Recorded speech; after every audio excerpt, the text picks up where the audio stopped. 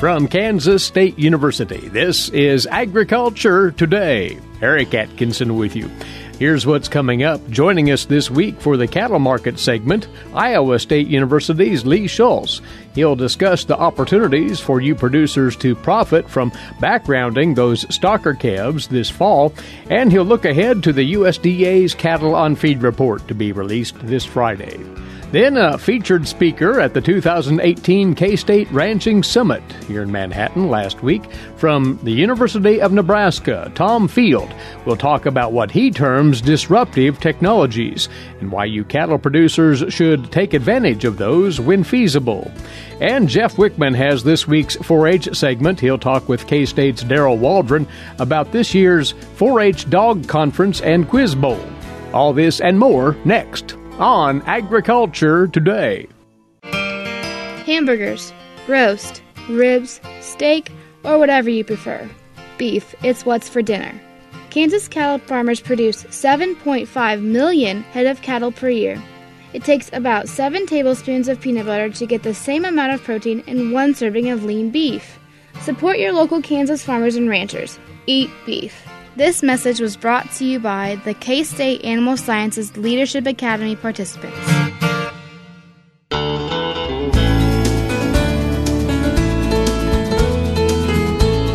You're tuned in to Agriculture Today. Thanks for listening once again.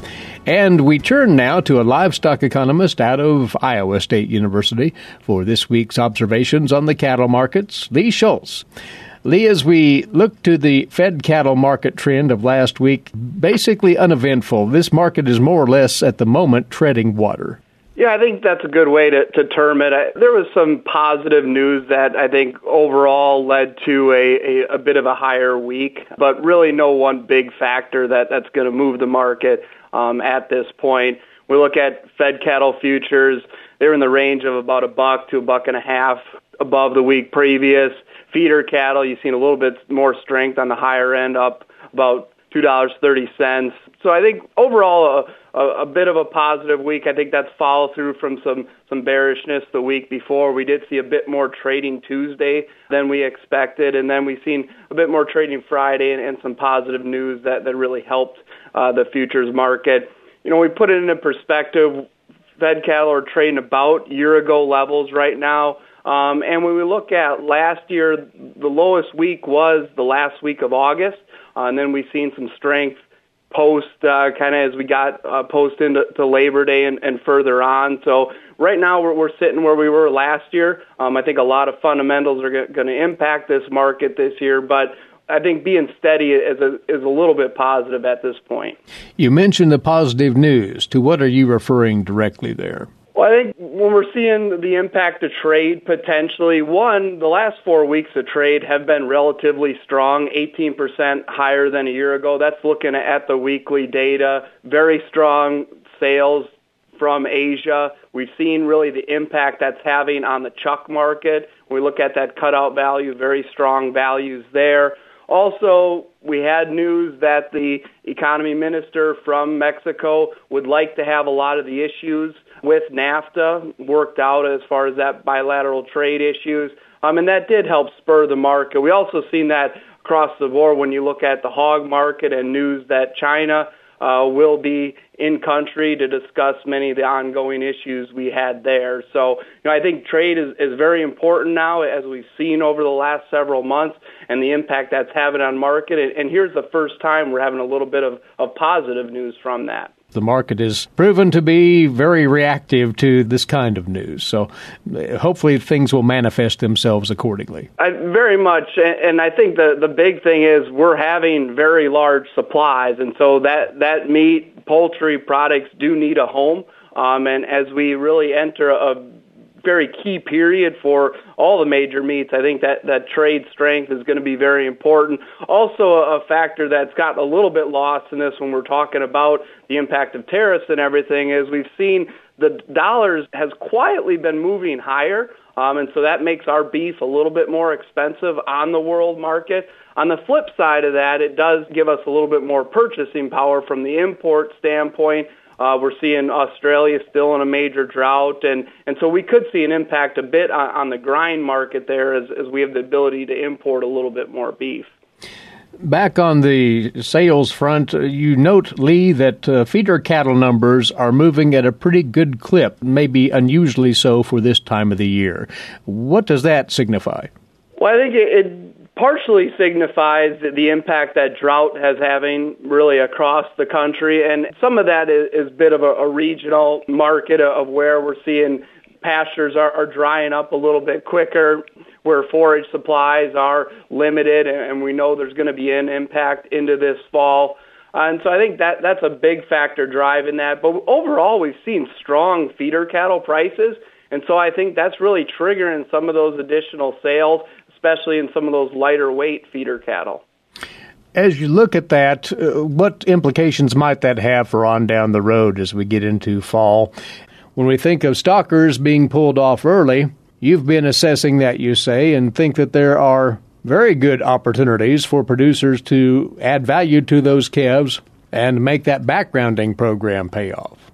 Well, I think as we sit here looking at the futures market today, which is kind of our best indication of what feeder cattle prices are going to be over the next several months, there's tremendous value in those markets. So what they're setting up for is very strong margins for backgrounder, stocker, retained ownership of those feeder cattle. When you're looking at pretty much a flat feeder cattle board at about 151 as we get out into November and just a little bit lower in January, you're looking at the same price and marketing more pounds. So that gives quite a bit of incentive to hold on or purchase those feeder cattle.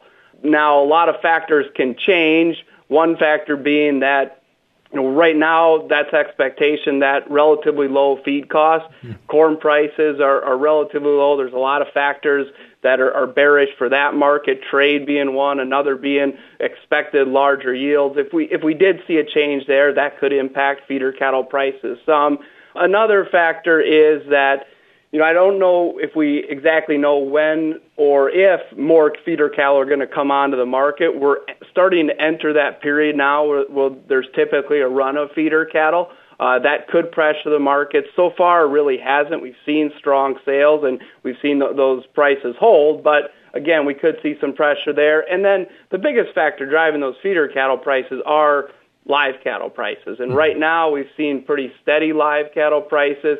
But realizing there's going to be a relatively large market-ready supply coming on market from now into October. And if those supplies are a little bit larger than expected or demand is a little bit less than expected, that could really pressure prices, and we're going to see some fallout in the feeder cattle as well. But as you say, with feed grain prices at a level that would allow profitability in retaining ownership and backgrounding those calves, that is a winning proposition for producers by and large. It is, and when you compare it really to the cattle feeding market, this is one market that looks like could make some money this year, and add that on to the retained ownership of cow-calf producers or the margin operators, be it stocker or backgrounder. Those margins are looking pretty positive, and I think that really could help spur some of the market that we've seen lag for much of the year. Again, drought-associated, the concerns over forage supplies being tight this fall and winter, could that affect the pace of cow culling? And if so, is that much of a market driver in and of itself?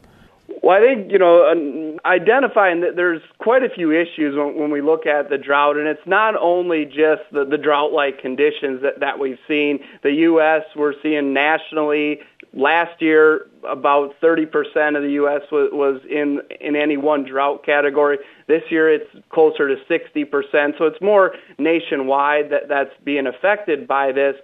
But beyond that, we have relatively short supply of forages. So the hay stocks we brought in May 1 were really historically tight. So there's a little bit less room for error as far as this year's forage production and having that availability coming into this fall and then into winter. Now, likely there was going to be more culling of cows this year just because we have more cows and the incentives to hold cows another year are less.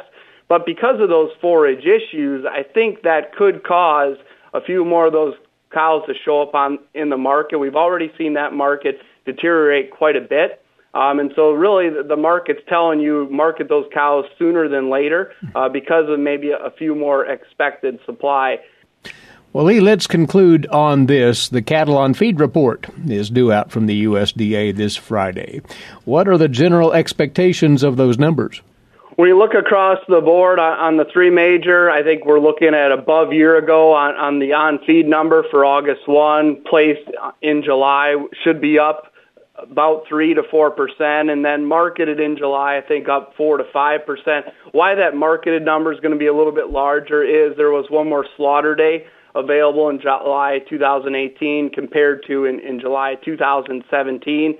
If there's any real surprise in this market, I think it's going to be that marketing number because supplies are building right now from market-ready supplies and soon-to-be market-ready supplies. So if that number doesn't stay relatively high, we're likely to see this as a very bearish report. I think the market really has already bid into it, the large replacement numbers. We've seen the strength in marketing, and we've seen kind of that continued trend of 3 to 4% above year ago. But I'm really looking at that marketing number as an indication of how current we are in this market, which I don't think we're in any dire situations yet, but that's going to be a real barometer of what's going to affect this market for the next 6 weeks or so. And you said it right there. The feedlot sector has been very capable of staying current for some time now, and hopefully this next report will not suggest that it's going in the other direction. That's your point. Yes, very much so. I think right now we're heading into a real key period here the next 6 weeks. Mm-hmm. That's what the futures market's reflecting is a relatively large supply. As we get into November, December, futures markets are reflecting that supply is going to ease a bit. So I think we're looking at this report that doesn't change that situation, that maybe we're holding on to those cattle a little bit longer. That's going to push it more into November and December and build up those supplies.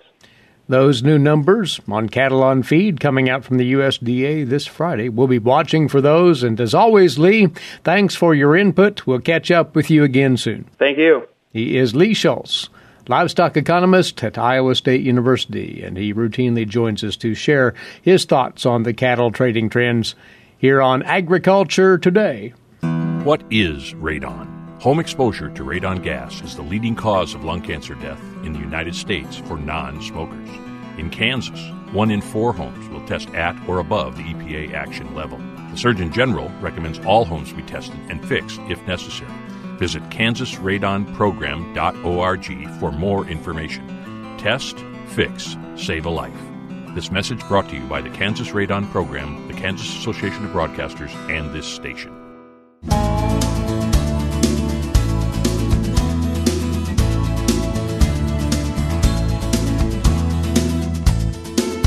You're listening to Agriculture Today, and glad to have you back as we share now some thoughts that were expressed at the K-State Ranching Summit last week here on the campus. It was a diverse program, and one of the more unique presentations got into what were termed disruptive technologies and how the beef cattle industry adapts to those. We'll get clarification on what that means in a moment with the individual who brought this topic up. He is from the University of Nebraska, the director of the Engler Agribusiness Entrepreneurship Program at UNL, and a cow-calf producer in his own right, Tom Field, with us. Tom, first of all, thanks for being at K-State and sharing your comments. And when we talk about disruptive technologies, that begs for some sort of a definition here. Well, the classic definition on disruptive technologies is a concept, idea, or leverage pulled off by a small, young, or early entrant to an existing industry that literally rewrites the business model. So the classic example is Uber, the world's largest taxi company that owns no cars because they do it all through connectivity, and they figured out that the key was, could we find drivers who wanted to make money, who already owned cars, and we would just connect them to clients. And of course it's the billion-dollar idea, and one of the real success stories, not without its bumps and bruises, but one of the real success stories of the entrepreneurial world. So it's about out-of-the-box approaches to, any kind of enterprise really then, right? Yeah, it's really taking any kind of a problem and flipping it on its edge, or looking for in stagnant markets, people get into a rhythm, and it happens in agriculture to us all the time. We get into a rhythm. We do certain things in response to certain stimuli, and it might be the calendar, it might be when we designate that a crop is actually ready to harvest, etc. And we get in this rhythm. Well, what disruptors do is they come in and they look at that rhythm and they go, there might be a different way to do this, or there might even be resources that are not being leveraged for value that could really be leveraged for value. One of our great fun stories is we've got a young guy that runs a premium porta potty business, and the problem he wanted to address was the fact that women at events just despised little blue porta potties. They just didn't like them because it was an unpleasant experience. So he designed these high-end bathroom trailers for higher-end events. And he has built an amazing company, Stala Services in Lincoln, and is busy year-round, has a number of people working for him. And he just took an old idea and just flipped the model. So specific to beef cattle production, what are the disruptive technologies on the forefront or on the horizon? Well, I think there's a lot of old ones, actually, and Mark Gardner talked about one of those in AI. Artificial insemination is a very disruptive technology in its own right that has been adopted by some really forward-thinking producers like the Gardners in a really big-time way, as it has been across Uruguay and Brazil and Israel, and yet we're a little slow to the game as a total industry. So AI is still a disruptive technology that hasn't been leveraged to its full point. I think the next big one is real-time animal well-being monitoring, and companies like Quantified Ag, we heard, I think Topcon here is a company working in that space a little bit, but the ability to actually in real time determine the welfare of cattle, and cattle want to hide their symptoms from their handlers because they're prey animals. It's an inherited tendency in them. So we need to get real time data out of that animal so that we can anticipate before they show a symptom. We actually can find them earlier, treat them quicker. We lower our total use of antibiotics, antimicrobials when we do that. And so I think there's real opportunities in that particular space. And there are probably scores of other examples out there. We could spend all day talking about those, actually. Absolutely. And plus, I think the other thing that I think is really important is that I think America's farmers and ranchers can take what they're already very good at, which is solving problems, and apply that problem-solving capability to even industries outside their own scope. I think rural America has the capacity to create really extraordinary companies that solve problems up and down the supply chain across society. So while I'm really interested in agriculture, what I am a sort of an evangelist for is rural people not being afraid to tackle great big problems, because I think we can solve a lot of problems from the heartland. Tom, another thing you spoke about was what amounts to the avalanche of data from different sources and making all of that click together in a functional way for, in this instance, the cattle producer.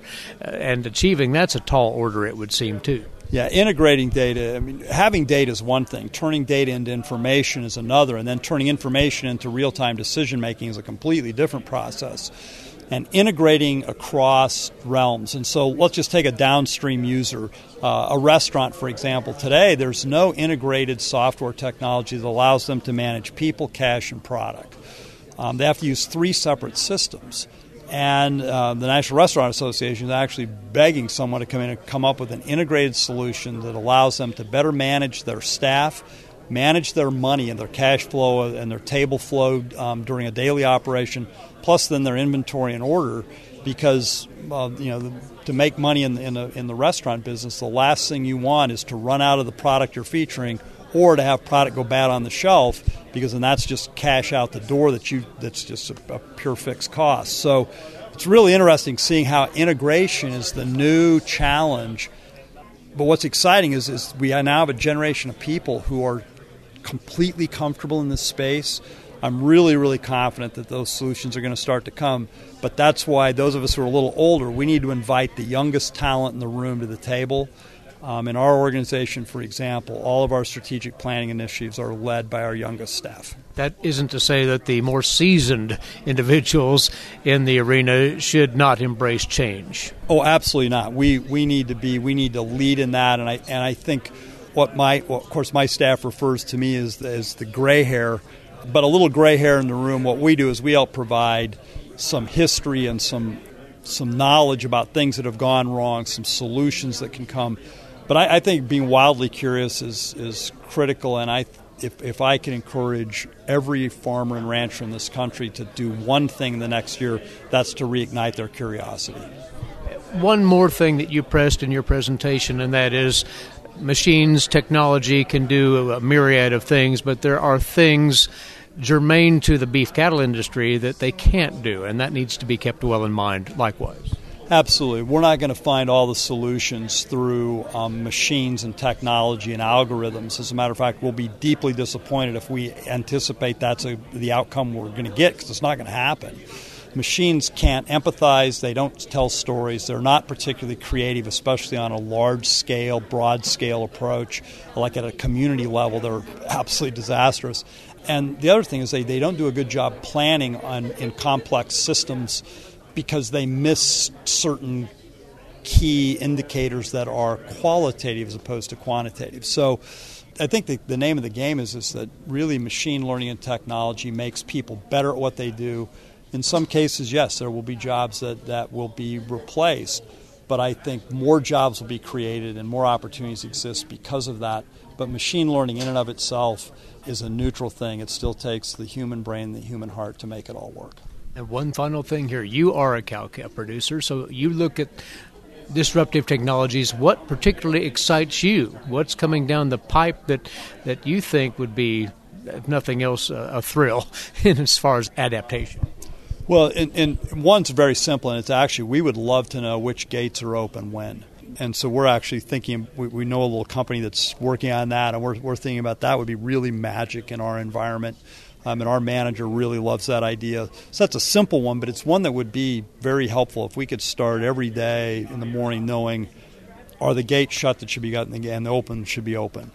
But secondarily, and something I'm really excited about is the ability to use blockchain for me to transfer data downstream with the cattle as they leave our ranch, and then to receive back from the supply chain real-time information back about how our product performs, and through that potentially even partnerships and access to markets that we wouldn't have gotten to without that. So we're really excited about packaging data and tying it to the products we produce, because if we're going to be in this business, we need to be in it to own it, in it to win it, and that means claiming ownership of everything we do.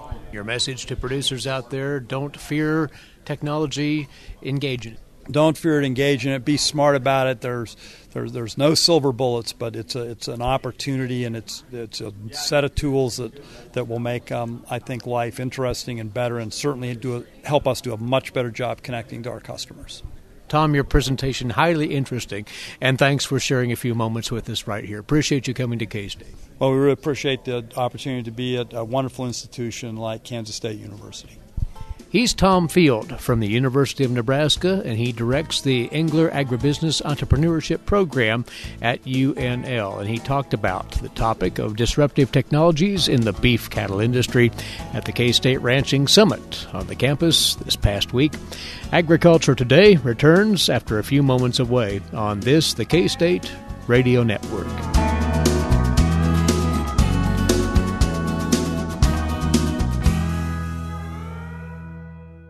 While many people know hunger is an issue in developing countries, it is also a problem in our own backyards. In 2010, 1 in 7 Kansans struggled to put adequate food on the table. 2 K-State research and extension programs are tackling this problem. The Family Nutrition Program and Expanded Food and Nutrition Education Program reach thousands of Kansans in more than 70 counties. They learn how to eat healthy with a low budget. For more information about these programs, visit ksre.ksu.edu.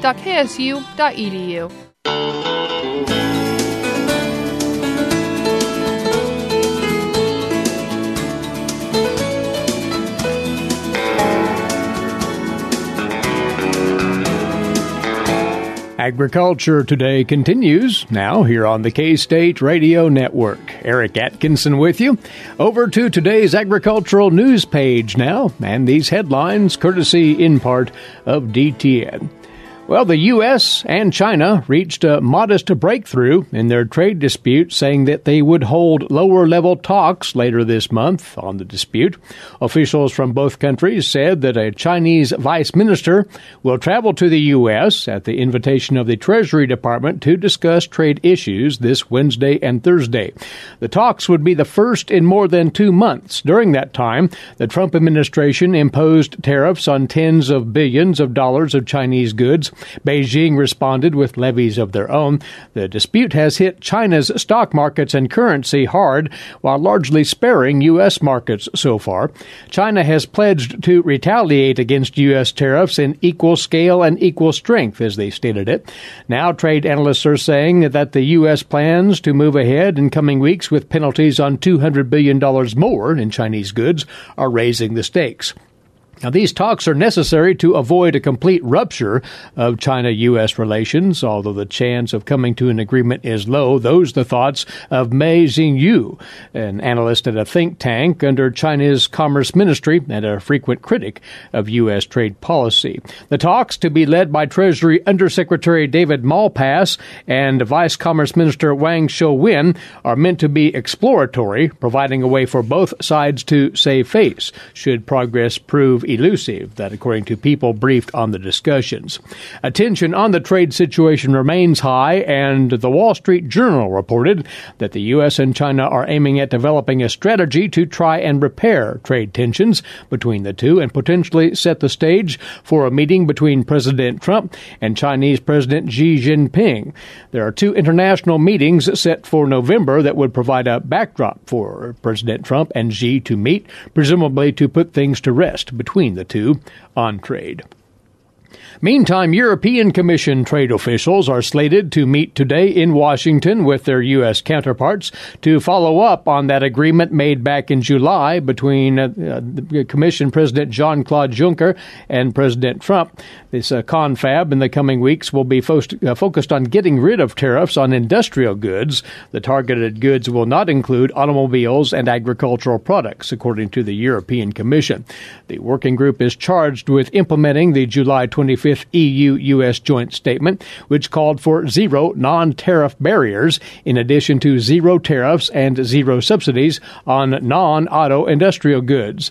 The sides are exploring a limited trade deal that would not be as comprehensive as the Transatlantic Trade and Investment Partnership, or TTIP, which has been put on the shelf for now.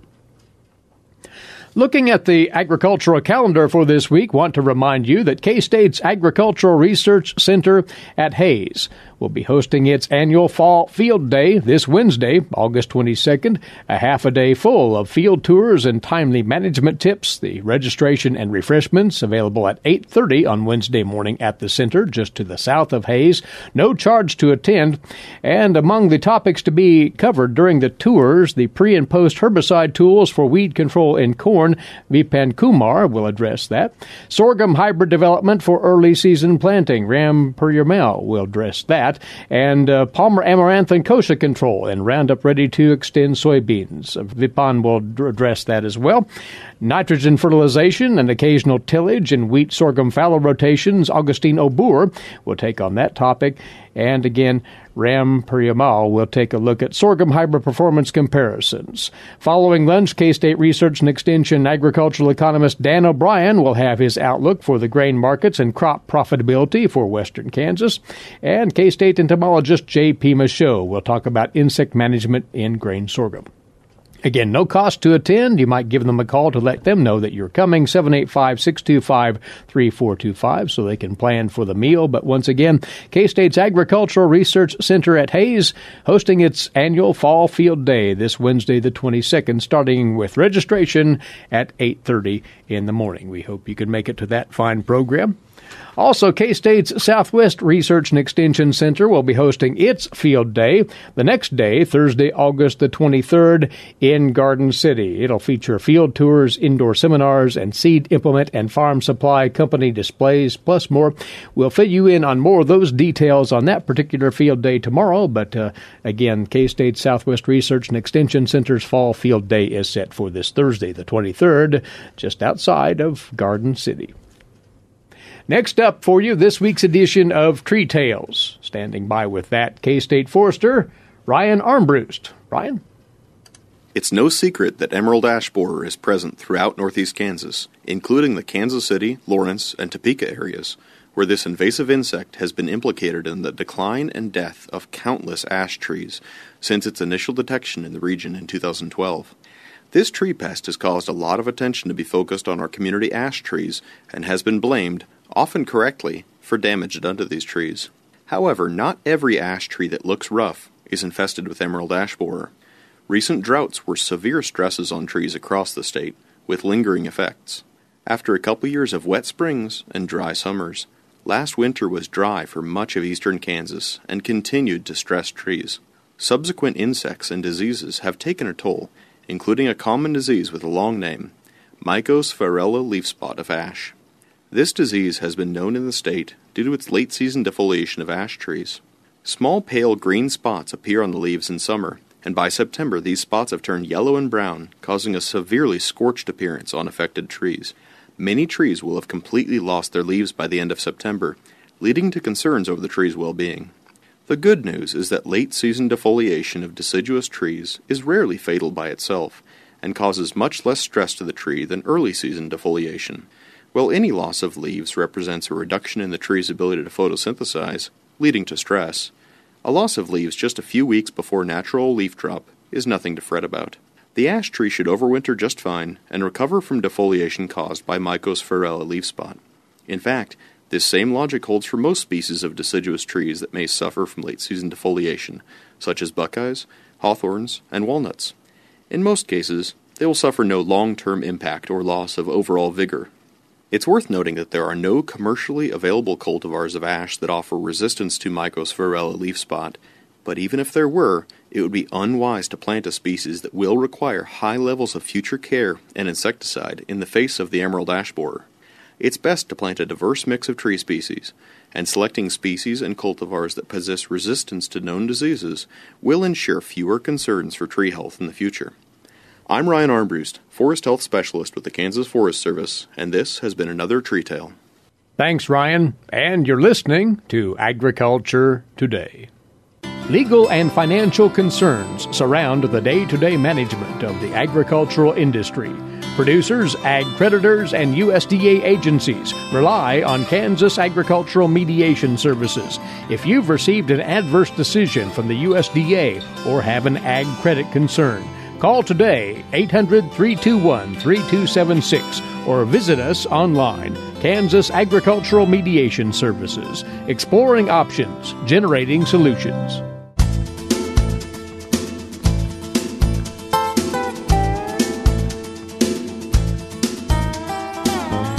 Welcome back to Agriculture Today over the K-State Radio Network. I'm Jeff Wickman. The Kansas 4-H Dog Conference and Quiz Bowl is being held October 20th and 21st at Rock Springs 4-H Center near Junction City. This year's theme is 4-H Dogs Under Construction. Northwest Area 4-H Specialist Darrell Waldron says this annual event is a unique program for 4-H youth, accompanying parents, volunteer leaders, and extension staff. And it's unique in the sense that it's one of the few events where 4-H members can bring their dog with them to a 4-H event and actually have a learning experience with their dog as they go through workshops and other activities. Most times you can't bring the dog with you, but we've worked out a deal with Rock Springs 4-H Center where they allow that for this one-time event.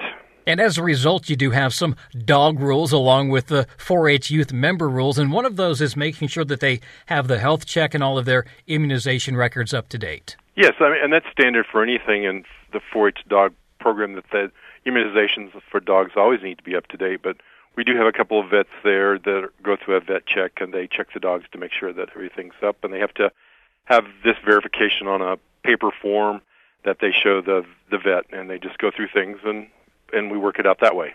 You have what is called a Track 1 and a Track 2. What is Track 1?